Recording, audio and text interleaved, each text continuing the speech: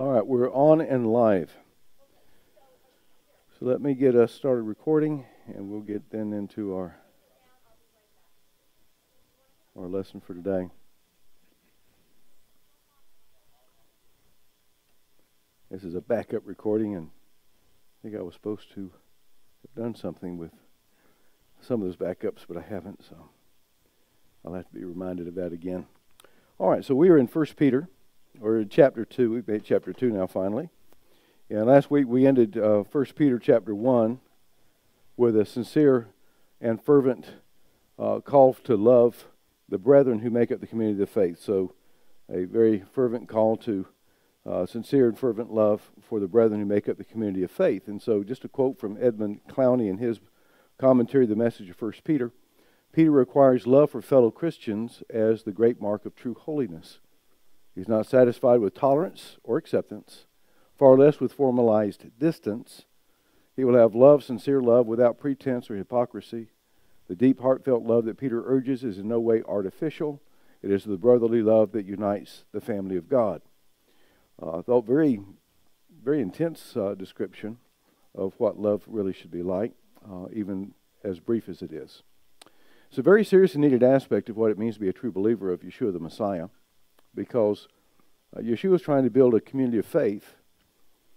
And our problem in America is idea of, we have an issue in America with tolerance or intolerance, and we also have an issue in America with individuality, to the point that the idea of community is non-essential to us in the United States of America, and it's been going that way since the early 1900s, quite literally, with the rise of fundamentalism. But that's not the subject for today, and y'all probably don't want to get into that kind of study, but nonetheless, that is a reality of the rise of fundamentalism. And when this is directed primarily at believers, the presence of these attitudes and actions are prevalent in a society at large that creates division and enmity. And so we need to be cognizant of that in general, and we have that at work. One of our greatest examples of this kind of love that Clowney was describing is Moshe, who continued to love and pray for Israel in spite of their constant complaining and arguing. They were always giving God grief and giving Moses grief, and they were argumentative, they were frustrating, they stopping and not doing and going, and they were constantly criticizing Moses and wanting to quit, go back home to Egypt. And yet he kept on praying for them and trying to create this idea of following after God. And so we begin this week's portion with a desire for the pure milk of the Word, which requires putting aside those things that divide us. And a lot of it's that idea of tolerance versus intolerance that we mentioned a minute ago, and directed primarily at believers in this case.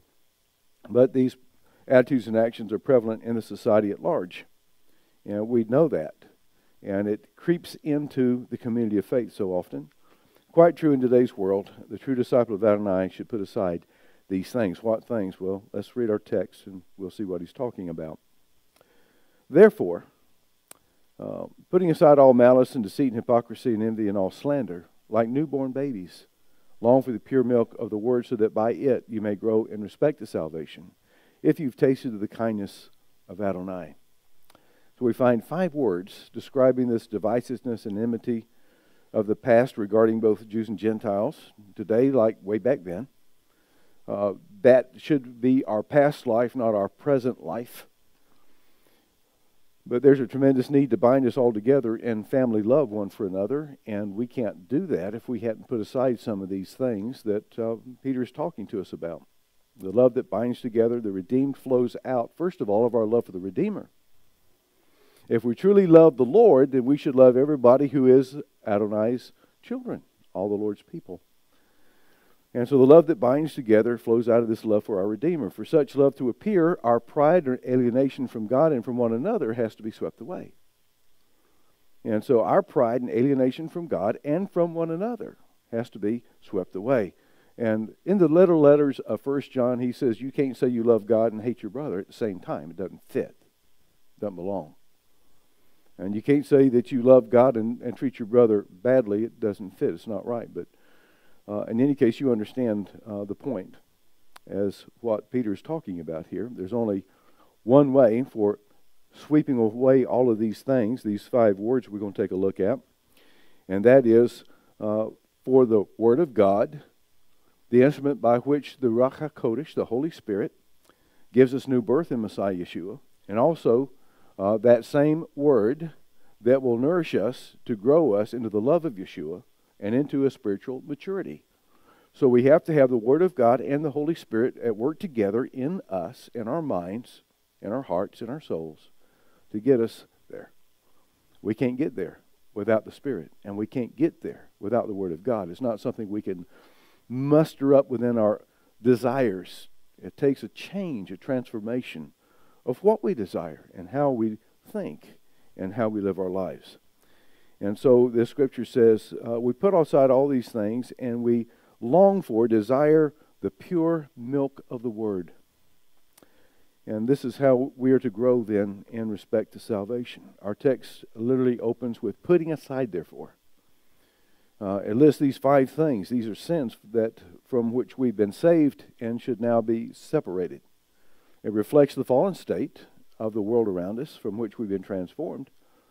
These are things that sometimes remain in the life of unbelief when it comes to our interpersonal relationships and to that which prevents our growing into a spiritual maturity and a unity in the community, because these things still are prevalent with us. And so let's look at these words. Number 1 was all malice. Actually a catchword, kakos in Greek, which means wickedness, depraved thoughts, desires, maliciousness, and a mean spirit. You mean to tell me there's mean-spirited Christians? Absolutely. I've known a few of them. Mean-spirited people, dominating type of people. It characterizes those entrenched in the world system and exhibit its maliciousness towards those not just exactly like they are. And so in other words, if you don't believe exactly like I am, I can't be your friend. I can't be your neighbor. I can't be your comrade. I can't be your in your worship service. And so it characterizes those entrenched in this idea of this rugged individualism of America. And there's a maliciousness that you have to be exactly what I think you ought to be. It's unfortunate in today's world, it should be instead of word, it doesn't matter if you're on the far left or far right. On the far left, you believe exactly like they do, or they want to rid the country of you. On the far right, if you don't live and believe exactly what they do, they don't want to listen to you, that you don't have the right to voice your opinion, they have the right to voice theirs alone. And we have it on both ends of this scale, far left to far right, and neither one accepts anybody except those exactly like themselves. And it's tearing us apart is on the right side in the world of those who believe, really. So malice, we need to get rid of this. And so it's a kind of demand of some kind of a uniformity that eliminates a unity in diversity. And we'll only have to go to 2 books, Romans 12 and 1 Corinthians 12, to understand that God intended a diverse group of people. Diversity is full of color, it's full of life, it's full of vigor, because if you lived in John's world, it would be pretty dull. And we need other people to make life meaningful. And God intended to have a unity even within diversity. And we're not supposed to get mad and say, I'm not playing with you anymore, pick up our marbles and go home.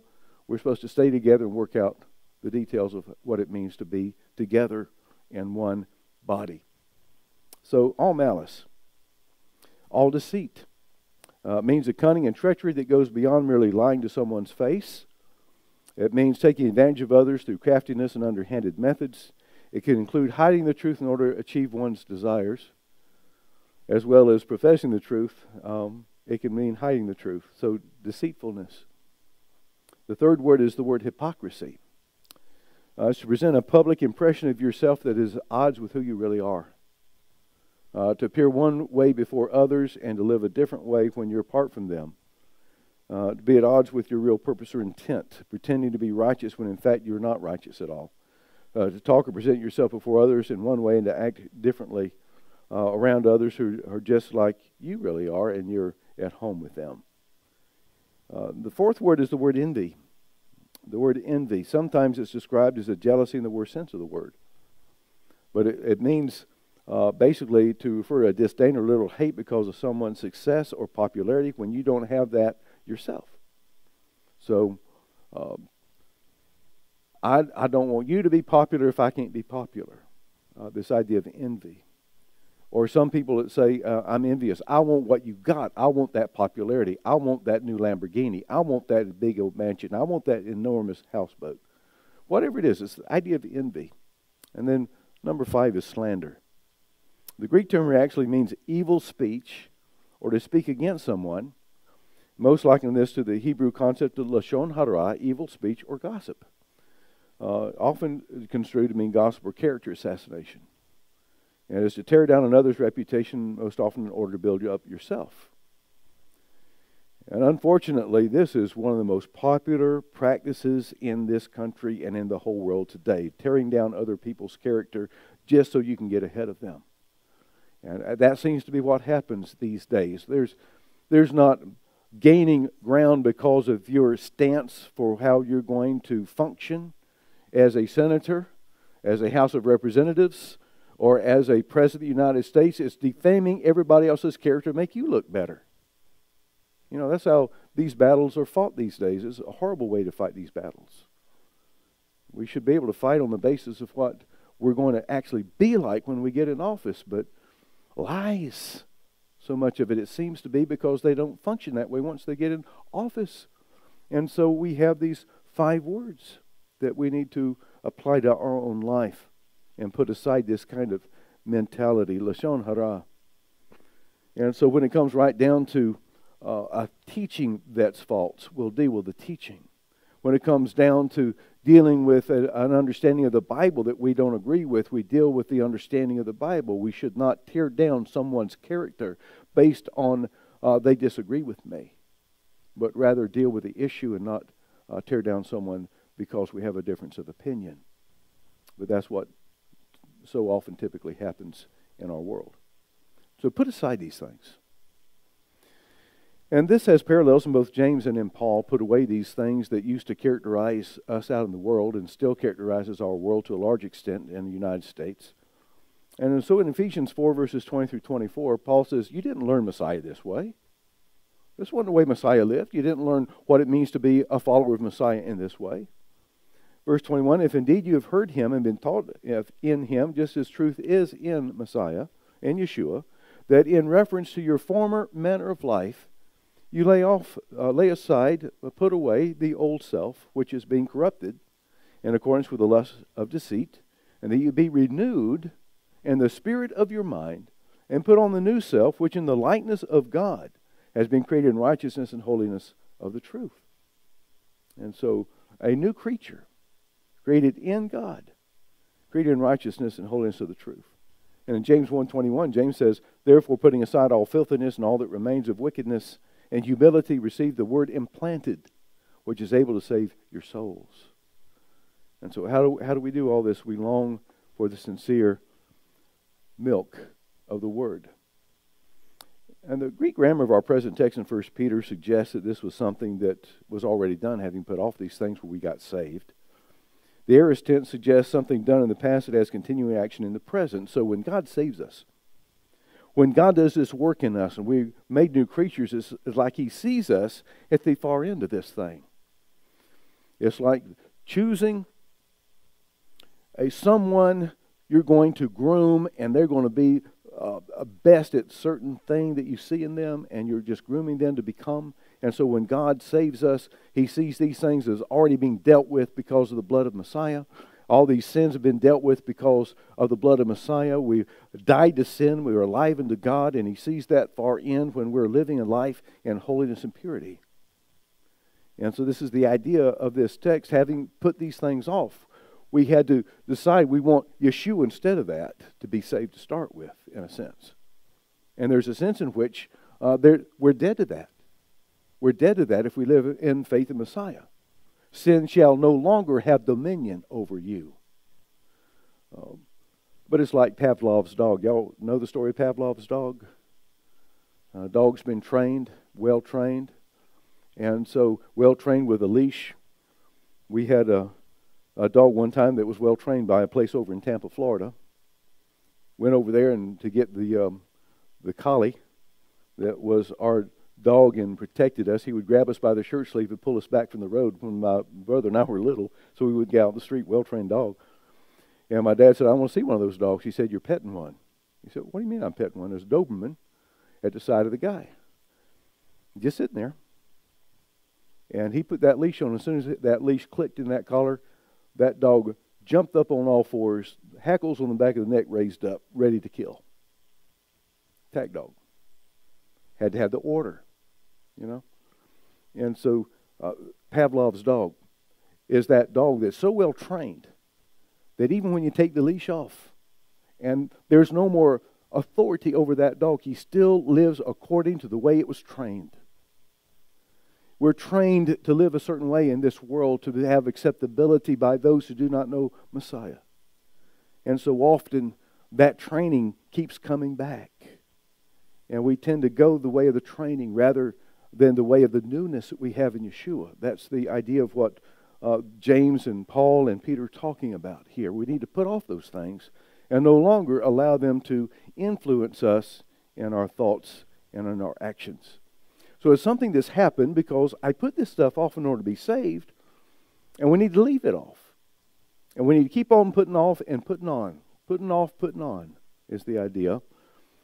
Putting away in order to put on the new. So for Peter, these things are seemingly put in opposition to the love that they are to practice. If you do the one, you're not practicing the love. If you do the love, you're not practicing the other. Apposition to one another. They don't fit. So these specific sins is put in such a way in the text here in 1 Peter to say that you can't long for the sincere love or of Messiah or the milk of the Word if you continue to live like this. If you long for the sincere milk of the Word, you're not going to live like that. And so these sins hinder the ability for us to truly love one another. And our love for the Word of God and the Holy Spirit taking that Word and transforming us means that we're not going to live like that anymore. And so what a beautiful picture, really. And so these specific sins hinder the ability for us to truly love one another. In reality, it's an ongoing proposition for the true child of God and disciple of Messiah.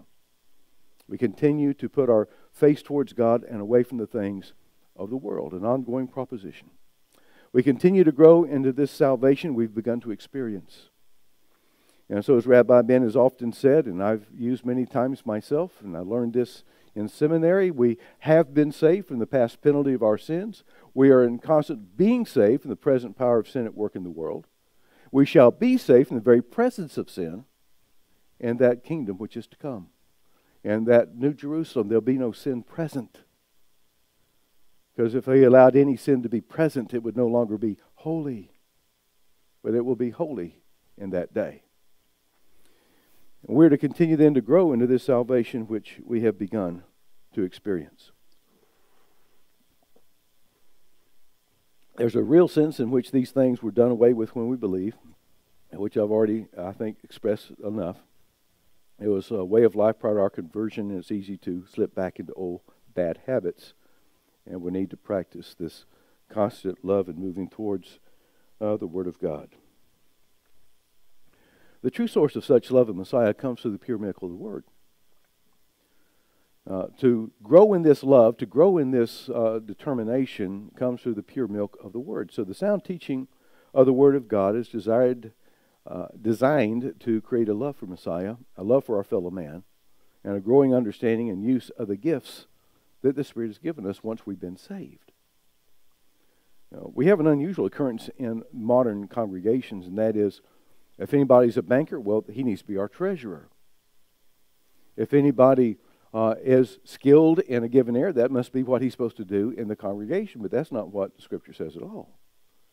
It says that he gives us gifts of the Spirit to function in the congregation in the gift the Spirit gave us, not the natural bent of the flesh. And just because somebody's a good banker doesn't necessarily make him a good treasurer of a congregation.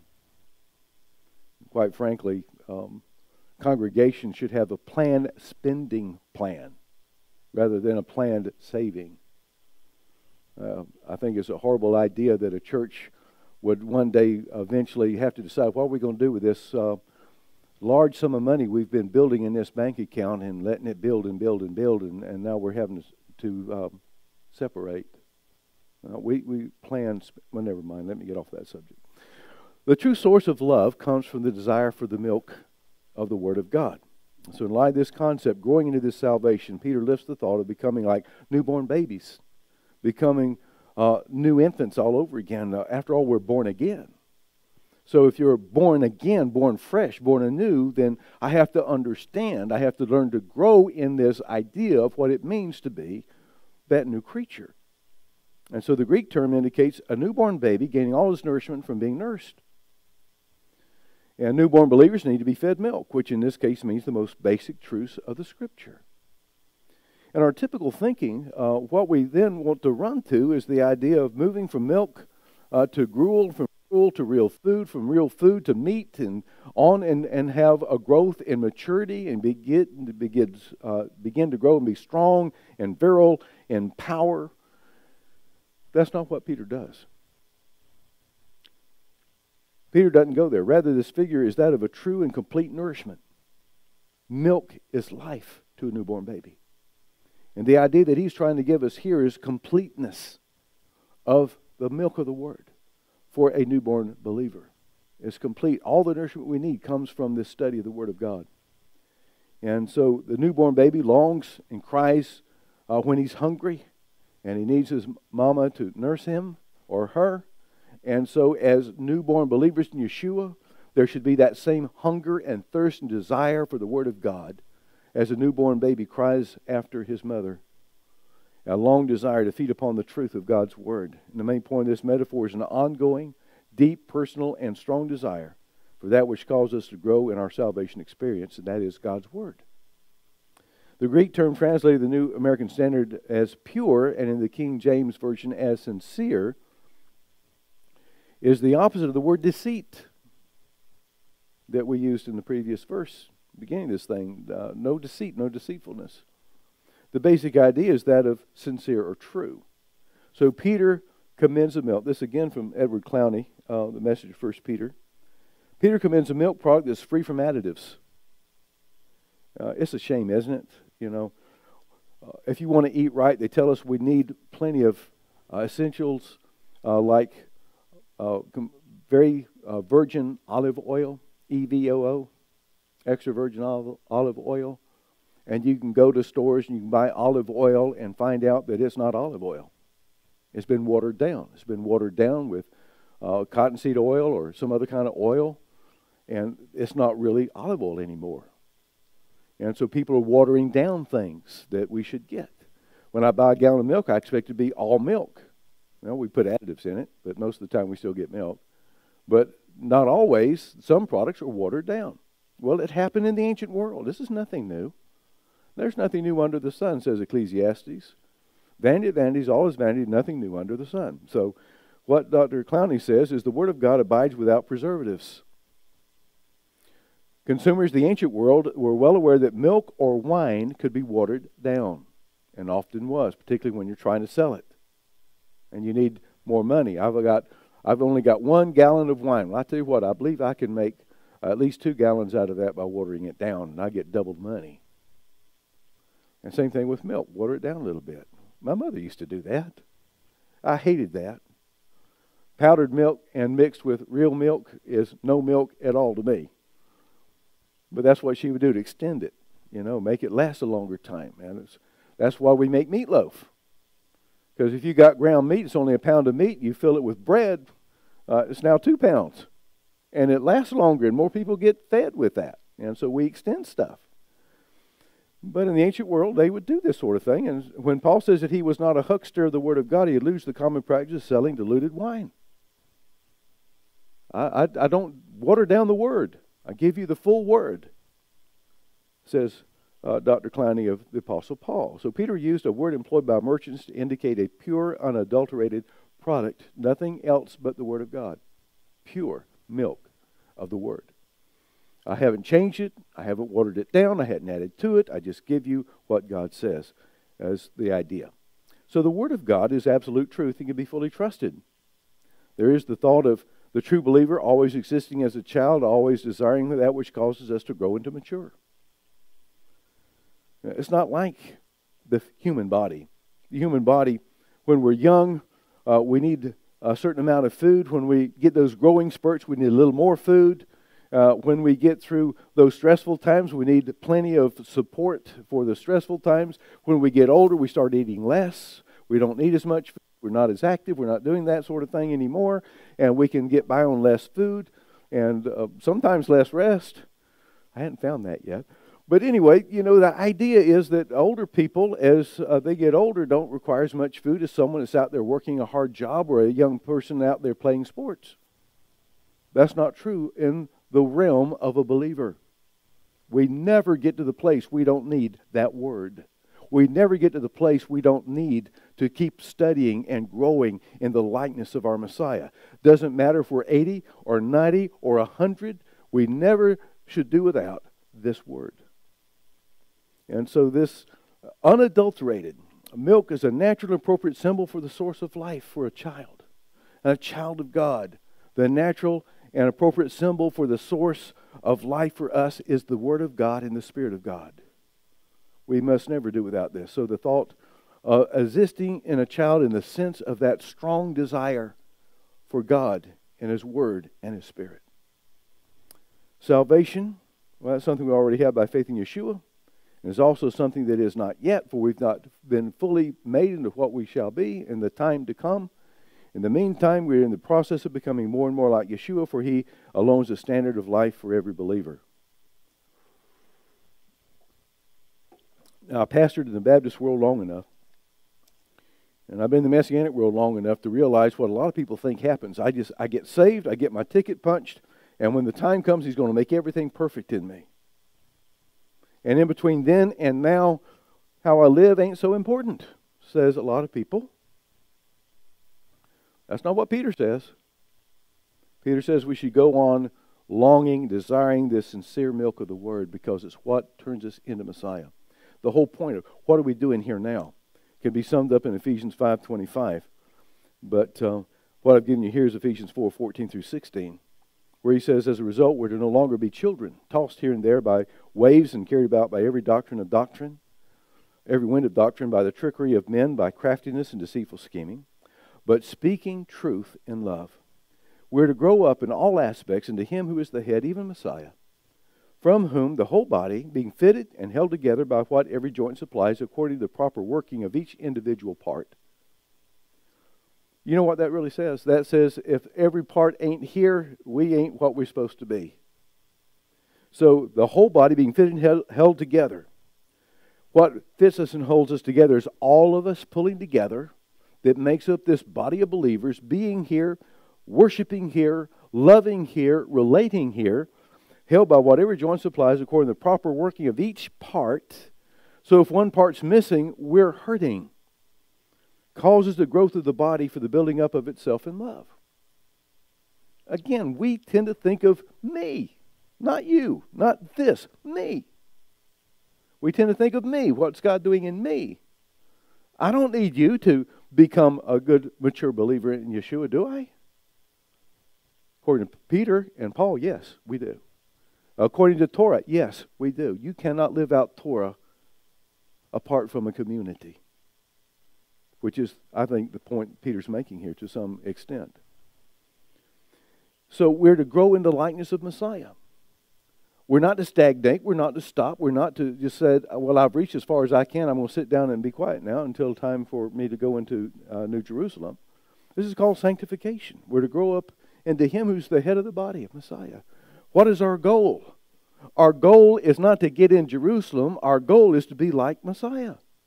For that's wholeness and fullness of true life. He is the life. He is the life and the light of men. That's what life is. That's what light is, being like Messiah. He alone is the standard of life for every believer. And so that's what we're supposed to be, is supposed to be like Yeshua. And so we need to come together, and the working of each individual part causing the growth of the body for the building up of itself in love. All of us pulling together for that growing and our desire to be like Yeshua. So our spiritual growth is through an ongoing desire for, love, and study of the Word of God. The Word of God for Peter is a living and enduring Word. A living and enduring Word. That was last week's passage. We cannot detach the Word from its author. You cannot detach the Word of God from God who stands behind His Word. And we cannot profess obedience to the Lord while neglecting or rejecting what He has given us. We can't reject any part of this Word and say that we're being obedient to Him in every way. So to love God means to love His Word and to live His Word. The one causing the growth is Adonai Himself. We have the Word presented by Peter, Paul, Moses, and the prophets of Tanakh, but God causes the growth. God causes the growth. God causes salvation. No preacher causes salvation. No evangelist causes salvation. The Ruach HaKodesh, the Holy Spirit, convicts and converts. It is a work of God, not of man, lest any man should boast. And neither is our growth something that I do on my own apart from God. It's because of our dependence upon God that we actually grow and mature in the things of our Lord. God causes the growth, and that word's received and believed. But God causes that growth. God causes the transformation. Another note here, because I thought this was quite phenomenal, really. Peter's not concerned here about church growth in the numerical sense. Numerical sense. You know, I pick on Baptists because I was a Baptist, right? You know, you go into a Baptist church, you know exactly what they're concerned about because they had it up on the wall. We had 150 in attendance. We took up this much money today. So we count nickels and noses. That's the way we used to say it. Count nickels and noses. How successful have you been? How many people are coming? How many people have you baptized? How much money have you raised? That's the idea of success. Not Peter's and not Yeshua's. That's the Baptist world. And he's not concerned about church growth in the numerical sense, but about the church, regardless of its numerical strength, becoming desirous about spiritual nourishment and spiritual growth. As John Stott, most of you probably not familiar with John Stott. He was still with us, I believe, but he is a modern scholar from Scotland. Said at the Lausanne Conference, "We confess that we have sometimes pursued church growth at the expense of church depth and divorced evangelism from Christian nurture." That is a profound statement. We confess we've sometimes pursued church growth at the expense of church depth and have divorced evangelism from Christian nurture. In other words, we get people saved, but we don't grow them into the likeness of our Savior. And he says this leads not to church growth, but stunning the growth of the church. We got a lot of people, and they don't know much about the Lord. And that's where the church is at today, at large. The modern Western church is mostly anemic because a lack of true Bible study and true discipleship. Get them saved, get them in church. And then they use the old adage they get from Charles Haddon Spurgeon, and that is, whatever passage you're preaching from, make a beeline to the cross and tell people how to be saved. I'm sorry. Sometimes we have to tell people how to grow. We have to grow those who have been saved. Yeshua didn't say go save the world. He said go make disciples of all nations, immersing them in the name of the Father and Son and the Holy Spirit, and teaching them to observe all the things that I've told you. Discipleship. So on the one hand, you have evangelicals who focus on getting people saved but don't deal with the real ongoing discipleship. And on the other hand, you have meaningless studies that hold to one part of the Scripture, denying the other portion upon which it was based. We just a New Testament church. We don't need that Old Testament stuff. And so what's really needed today is to build ourselves up on a most holy faith, for the times are becoming more and more demanding of a faith that is real and genuine and not afraid. We will have to become willing to stand up for the truth no matter what the consequences may be. We need real spiritual growth through the understanding of the living Word of God to get there. Well, let's go on to verse 3. If you've tasted the kindness of the Lord, long have that desire for the pure milk of the Word, if so be you've tasted the kindness of the Lord. What a powerful idea this is. What causes us to desire the Word? The taste. It's a metaphor. We should seek after the pure milk of the Word because it tastes good. We've tasted when we've heard the gospel message of Messiah, placed our faith in Him, was born again. This initial taste of what it means to be saved should continue to unite us to the ever-living Word of God. The Word of God is sweet to our taste, nourishment unto our spiritual lives. And We could go so many places about that idea. I took the Word of God, I took this scroll and I ate it, and it was sweet to my taste. But here in Psalm 34, verse 8, "Oh, taste and see that Adonai is good. How blessed is the man who takes refuge in him." Taste. God uses the senses of a normal human being to try to get this idea into us. Sights, sounds, smells, and hearing. 5 senses. He uses all of them. Oh, taste and see that God is good. So we'll move on to living as a people of God, being built up as a spiritual house. And so we taste the kindness of the Lord. It makes us hungry for more. It's kind of like a bag of laid potato chips. You can't eat just one. So when you start seeing the truth of the Word of God, it should drive you to see more and more and more. We come to the other passage here, verse 5, "And coming unto him as a living stone," or verse 4, I'm sorry, "which has been rejected by men, but is choice and precious in the sight of God. You also as living stones are being built up a spiritual house for a holy priesthood, to offer up spiritual sacrifices acceptable to God through Yeshua the Messiah. For this is contained in Scripture. Behold, I lay in Zion a choice stone, a precious cornerstone, and he who believes in him will not be disappointed. This precious value, then, is for you who believe, but those who disbelieve, the stone which the builders rejected, this became the very corner, and a stone for stumbling and a rock of offense. For they stumbled because they're disobedient to the word, and to this doom they were also appointed." So the focus here in Peter, as with Israel throughout the Tanakh, is concerning a corporate unity. I want to make sure that we understand that as we tear down these little verses a bit. Again, we have a tremendous concern in America with individuals. I'm individually a priest of God. I have this priesthood of the believer. That's not what this says. Never has this said this. That's a modern Western mindset. I can be a priest. Why? Because I'm saved. Sorry, that's not what this means. Particularly true in our modern state of America. You're no better off with the far right or the far left. In either camp, you're all wrong and they're all right. Individualism at its worst. Only those who fully agree are allowed to be part. Well, I can't get away from that idea. I'm sorry. Peter begins with coming to him. Coming to Messiah as a living stone. Now we've changed the metaphor. We were talking about milk. Now we're talking about a rock. Coming to him as a living stone. So it reminds us the call of Messiah to come unto me, all who are weary and heavy laden, and I will give you rest. 11:28.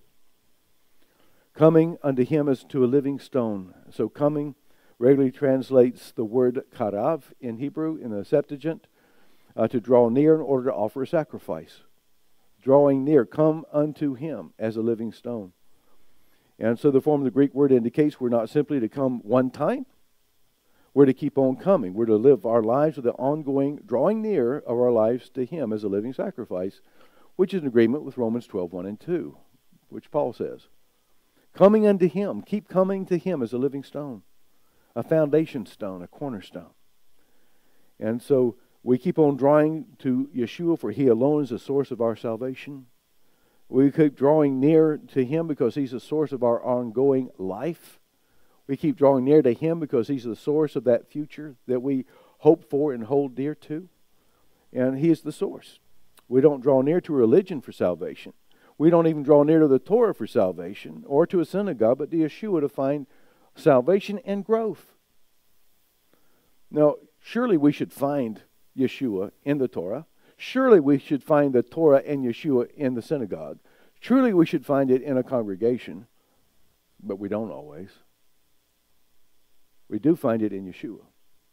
And then with our joining together as a corporate body, each of us in the same state of affairs, longing for the sincere milk, drawing near unto Messiah as that living stone, falling upon that stone, falling upon it in sacrifice, self-giving to make the body of Messiah be what it's supposed to be. How do we do that as a corporate body? Because each of us are doing it together in a unified manner. We do it at home, we do it alone, we do it here. Because that's our life.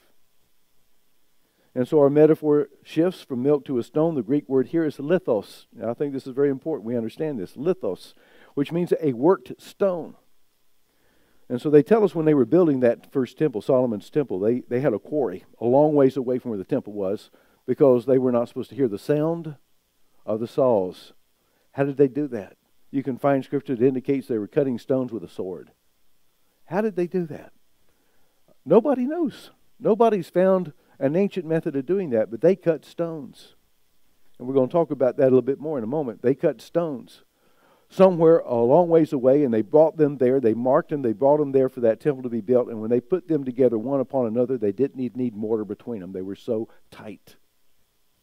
And they cut those stones in some manner. I've seen a lot of ideas of how they did it, but they did it. And so lithos, a worked stone, a cut stone for a special purpose, for building, for jewelry. It's like taking a diamond and cutting it just to fit that particular setting that you like for your wife or for yourself. In this case, Peter does not mention cornerstone or foundation stone, simply refers to Messiah as a living stone. But Peter refers to the stone rejected by men, and then he's going to quote this idea of cornerstone. In fact, we have 3 verses he's quoting from. And there's a reference to the idea of both a corner and a capstone, and there's a difference. We need to understand the difference. So Peter refers to this stone rejected by men. So Peter does not refer to Messiah's name for him. That's the word Petros. He's not talking about himself. He's not referring to what he's going to do. He's not referring to what he's going to create, but rather to what God's doing in Messiah. Because we use the word lithos, not Petros. Petros means a little stone. It means like going down the road and finding a rock you're going to skip across the water. That's a Petros. The Aramaic form Petra means like that city of Petra. You go to Petra, you've got buildings hewn out of solid rock. Petra, that's the rock, the foundation stone upon which the temple was built. A large bluff, a large section of just pure rock upon which you can build. So a stone cliff or mountain, a bedrock of a given location. Only Yeshua can build his ecclesia. So let's listen carefully to what he says in Matthew 16, 17 and 18, and what Peter exchange with Yeshua was. And Yeshua said to him, "Blessed are you, Simon Bar-Jonah, son of Jonah, because flesh and blood did not reveal this to you, but my Father who is in heaven.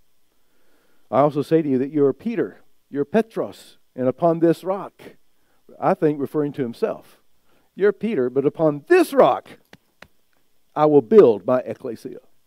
Upon myself, this is the foundation stone. Yeshua is the foundation stone. He's the cornerstone, right? So why would he build it on a little pebble? I say to you, you're Peter, and upon this rock I will build my ecclesia, and the gates of hell will not overpower what I build. What he builds, what he grows, what he develops, the gates of hell cannot prevail against that.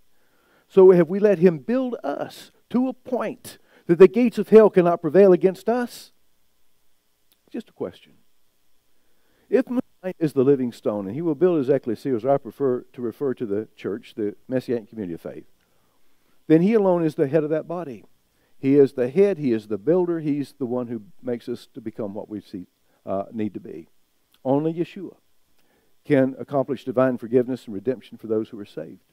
He is both the cornerstone and the master builder of the building. The spiritual house he intends all of us to become. And now Peter's going to quote from Isaiah 28:16 and Psalm 118:22 and Isaiah 8:14. Or is it Jeremiah? I'm sorry. Since these believers are likely to become like, since the believers are to become like Messiah, they're then depicted as living stones. We come to a living stone that we might become living stones, like Messiah. We're to build this building. And so most link this idea of a living stone as opposed to the pagan temples that worship dead idols. Well, sure, it's in opposition to the dead idols. And so it's in Isaiah that says, well, they have eyes and they cannot see. They have hands that they cannot reach. They have feet they cannot walk. They have ears but they cannot hear. Dumb, dead idols is the idea. Idols have no breath in them. They cannot speak, hear, walk, nor act. Neither do those who practice those false religions have any real life in themselves either. However, as we've been studying on Jeremiah on Friday nights, we came to understand that if in Jerusalem at the time of Jeremiah, the worship of God itself was quite dead. Because the leadership was quite dead. They were no longer growing. They were no longer doing the things of God. They were no longer letting the Word of God transform them. They were going after the false religions. They were like those dead religions they went after. The worship of that temple was also dead in the time of Yeshua, as evidenced by the destruction of that temple by the Romans in AD 70. So the religion was dead before the Babylonians destroyed the first temple. Their religion was basically dead at the time that Yeshua walked this earth, and it was destroyed by the Romans in AD 70. The living stone, however, speaks to its life-giving nature. Yeshua is the author of life and gives life to all who believe. However, he was rejected by men. The stone that was rejected by men is seen, first of all, in the Jewish religious leadership and even in his earthly family, who, to begin with, didn't believe and trust in him. There's a place in, I think it's Corinthians, that would indicate one of the first people he appeared to after his death, burial, and resurrection was his half-brother James. They gave us the book of James. Interesting. And most people suggest that all of his family came to believe in him, not just his mom only, but all the brothers. In his arraignment before Pilate, the religious leaders were able to incite the mob to cry out with them for, "Crucify him, crucify him, crucify him." And they did. Since that time, he's been rejected by the vast majority of mankind whenever they hear the gospel message. However, he's the means chosen by God to bring real life to all of mankind. Chosen and precious sets up for the following quotes. Chosen and precious, this cornerstone, this living stone. The word precious means to be honored, to be of great value, to have a unique status. All, of course, was true of Yeshua.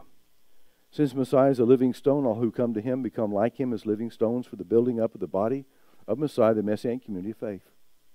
That's what our job is. That's what our role is.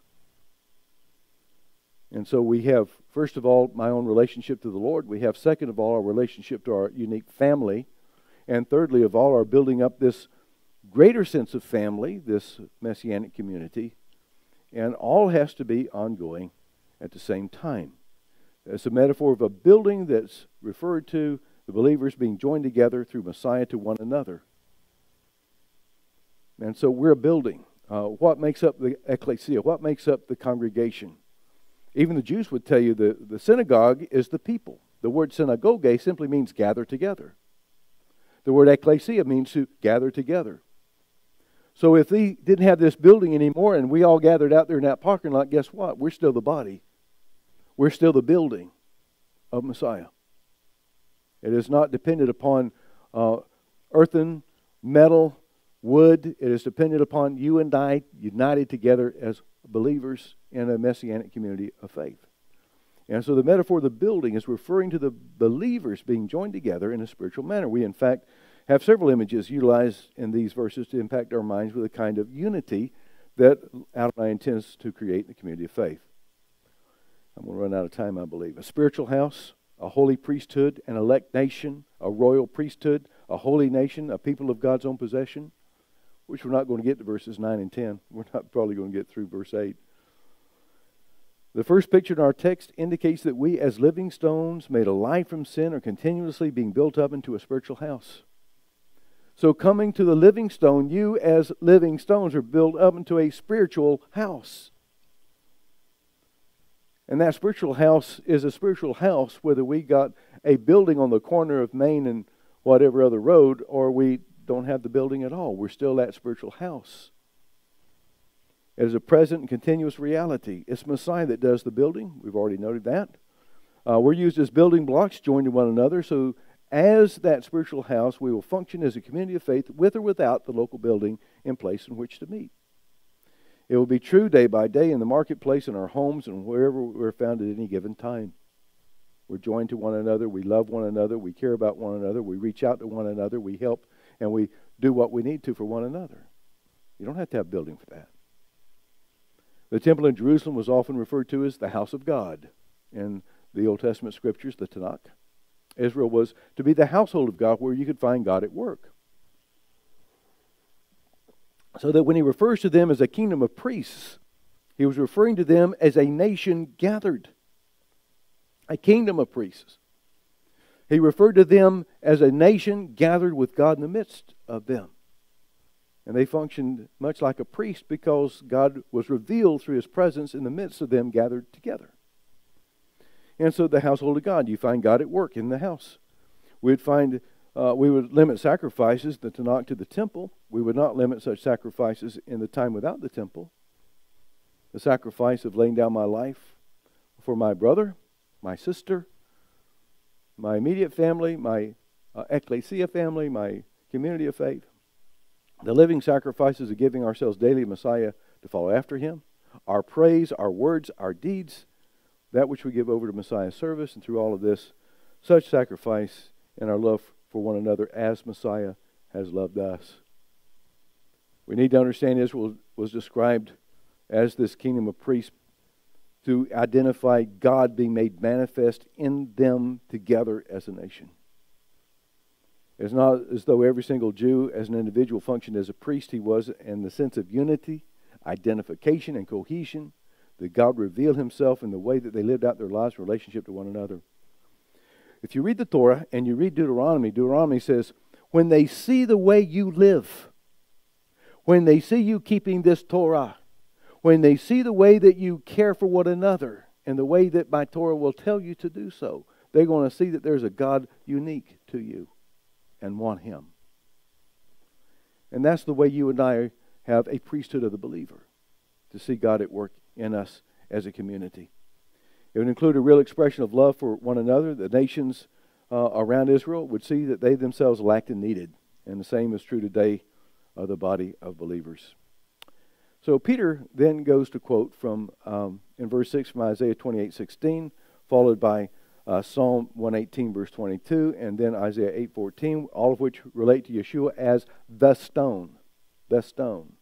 Described then as the cornerstone, a stone of stumbling, a rock of offense, and quite frankly, a capstone as well. Two different depictions of a special stone in Scripture, the cornerstone, the capstone. So the features of a cornerstone is that it's visible and everything else must line up with that corner to keep the structure straight and strong. My brother was a good carpenter. I'm a sorry one. I build stuff, but it didn't look as straight as my brother's. So to build something straight, you need a square, you need a level, and you need a plumb bob. You want to know that it's straight from top to bottom, straight from side to side, straight corners where things come together. And so what keeps that structure straight was the cornerstone. Everything else has to meet that cornerstone. So one of the unique features of the capstone, it was cut first and placed last. Some identify that as cornerstone. Well, no, the cornerstone is the corner. Everything comes around and meets that corner. And so what we're told is in those ancient days, they would have a plan laid out. You'd have an architectural plan laid out. They would cut all these stones. And if you put every stone in the place like it was supposed to be, starting with the cornerstone, ending with the capstone, when it came to that capstone, you would just slide it into place and wouldn't even need mortar. So perfectly it would fit. And if it didn't fit, you did it wrong. Yeshua was cornerstone or capstone. Because when Yeshua came, God basically looked at the temple, He looked at the people of Israel, and He said, He doesn't fit, tear it down. And He did. And He began fresh with people, both Jew and Gentile, to build a building of Messiah, a body of Messiah. And so He tore it down. In a real sense, Messiah showed up. The religious leaders of the day looked at Him and determined Yeshua didn't fit the design they were building. And so they rejected Him. What really this means is they didn't build it right. They didn't interpret the Scriptures correctly as to recognize Him when He came. Or it means that they did know who He was and said, no, we won't control, and got rid of Him. Well, all three, to some level, is true. Some, they had their preconceived notions of what the Messiah was going to be like and do, and so He didn't fit their ideology, and so they rejected this guy and said, He can't be the guy I'm looking for. And others understood, quite frankly, who He was and decided, we won't control, get rid of Him, and it will be ours. And God said, well, He didn't fit, so I'm tearing it down, literally. Instead of building fresh and new, they rejected Him because they wanted Him to be in control. They want to be in control of the people rather than the Lord. And I give you this passage in Matthew 21. I don't want to take time to read it because we're running out of time. But he gives us this parable about the vine growers. And he follows the story about the vine growers with this passage. Did you never read in the Scriptures, the stone which the builders rejected, this became the chief cornerstone. This came about from Adonai, and it's marvelous in our eyes. Did you not know this? Therefore I say to you, the kingdom of God will be taken away from you, and will be given to a people producing the fruit of it. And he who falls on this stone will be broken to pieces, but on whomever it falls, it will scatter him like dust. So he's taking these same quotes that Peter's using, and then he's giving us a little commentary. And it's going to crush. Isaiah 28:16, to give you the whole verse here, therefore thus says Adonai God, behold, I am laying in Zion a stone, a tested stone. Just what we're reading in Peter, a tested stone, a cut stone, a prepared stone. A costly cornerstone for the foundation, firmly placed. He who believes in it will not be disturbed. What does that mean exactly? Well, the last word we want to give a bit of attention, above in the NASB, it was translated disappointed. Here in Isaiah, it's translated in the Old Testament as disturbed. Literally, it means not be put to shame. He who believes in it will not be put to shame. He who believes in Yeshua, the cornerstone, the foundation stone, the capstone, will not be ashamed, be put to shame. Solomon's temple and the second temple were both destroyed. This is affirming that what Messiah builds will never be destroyed. What Messiah builds in us, the community he builds through us, will never be destroyed. We're going to go on into glory as he comes for us, as living stones laid upon the corner so that we will not be moved. We are to be built up in faith and with our continual daily being fashioned together by Messiah through the work of the Ruach HaKodesh, the Word of God, into His people who will stand the test of this world and its evil generation. We're being built up by Messiah through the Word, by the Spirit, in order that we might stand the test of the world and this evil generation and not go away from this. Verse 7, this precious value then is for you who believe, but for those who disbelieve. There's a contrast between those who are real and genuine and those who are not. A contrast of belief and disbelief, obedience and disobedience. Stumbling is brought about by disobedience to the Word and the Spirit. One's not being built upon the cornerstone in faith. And so Yeshua's commentary that we looked at has to do with those who stumble over Yeshua and are broken into pieces in a stone which that fall upon unbelievers and scatters them like dust. Dr. Fruchtenbaum suggests this is a reference to the structure of the Second Temple in AD 70. You got a lot of different ideas out there. Well, I think it does, but that's not the full picture.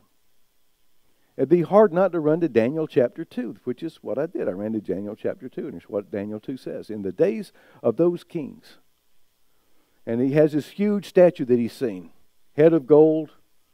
You got gold and silver and bronze and iron and clay mixed together at the feet. In the days of those kings, the God of heaven will set up a kingdom which will never be destroyed. And that kingdom will not be left for another people. It will crush and put an end to these kingdoms, but it will itself endure forever. And as much as you saw a stone that was cut out of the mountain without hands, out of the mountain without hands. Our God is a rock of refuge, an ever-present help in time of distress. Yeshua is a rock. He is the stone. He is the foundation stone. He is the capstone. And throughout the Word of God, we'll find God is our rock. Yeshua is our rock. And what is this rock, this stone cut out of a mountain made without hands except Yeshua? That's Yeshua. What mountain? Are we talking about Mount Moriah or are we talking about the mountain of God? Mountain of God. Well, that is Mount Moriah on this earth. And there's a mountain in heaven, so to speak, and that's where He comes from. So this stone cut out from the solid rock without hands, it crushed the iron, the bronze, the clay, the silver, and the gold. It crushed the kingdoms of the earth. The great God has made known to the king what will take place in the future, so the dream is true and its interpretation is trustworthy. And so this rock of offense, this stone, is going to crush. When He comes to reign over this earth as King of Kings and Lord of Lords, He's going to crush the other kingdoms who have rebelled and turned away and disbelieve and don't follow after Him. So in light of this, we have two choices before us. And a lot of this passage, very strong passage, seems to me. Believe and go on being built up as a spiritual people, joined to one another by being joined to the cornerstone, or as unbelievers destined to be crushed, to be judged, to suffer eternal death in the lake of fire. There is a doom for those who do not receive Yeshua. And so what must we do? Keep on longing for the sincere milk of the Word. Keep on studying this Word, relying on the Holy Spirit, being built up as a building of people. When he says he's going to build his ecclesia, he doesn't mean this structure over us. He means the people who are joined together as one in this community of faith. And he builds communities because the best way to see that God's real and God's alive is to see how people love one another and care for one another and just serve. And sometimes, you don't even have to open your mouth. Ronman was giving care to a Jewish family doing home dialysis down in West Palm Beach, very wealthy family. And she would go in there, Messianic, had a Jewish star on her necklace at the time. Never said a word, never made any big deal about it. She just went in there and cared for that family, cared not only for the man who was having dialysis, but also for his wife, and just cared for them and just lovingly, tenderly did her job and cared for them. And after several weeks, this wife said, can you tell me a little bit about this Yeshua you believe in? Just because she loved them and was there. And that's what they're going to see is our love for one another and even for them. That'll make a difference in someone's life. Well, we're out of time, and I'm at the end, so we'll end with that note and see what questions or comments you might have today.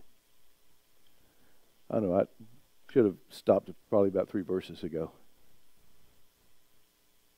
Hot and heavy today. Anybody? All right, I try to bring it down to where we live today a few times because it's quite stressful to me. Some of the things we see going on in our country. We see it in some of the camps. These camps, the far right, the far left, they encompass politics, they encompass churches, they encompass people, they encompass all kinds of organizations. And what we need is to love and accept each other and build up this congregation to be what it's supposed to be. That's what God called me to do. That's what I'm trying to do. I need to do a better job, but this is what we're here for. It doesn't matter how big it is. It matters how deep it is, how strong it is. God is more concerned about getting a group of people that are serious about studying about Him, and less serious about all the other things that are the accoutrements that bother so many big churches, mega churches. Don't matter to God. What matters to God are people that are sold out for Yeshua and living for Him and giving Him the glory. Great things He has done. Always. So y'all are being very quiet. I better, we'll close because I'll just keep on rambling if I don't. Let's stand. Yivarecha Adonai vayishmerecha Yair Adonai panav alecha v'kunecha Yisa Adonai panav alecha vayasim lecha Shalom. May Adonai bless you and keep you. May Adonai make His face shine upon you and be gracious unto you. May Adonai lift up His countenance upon you and give you peace. B'Shem Yeshua HaMashiach Sar Shalom. In the name of Yeshua, our Messiah, the Prince of Peace. Amen. And Shabbat Shalom.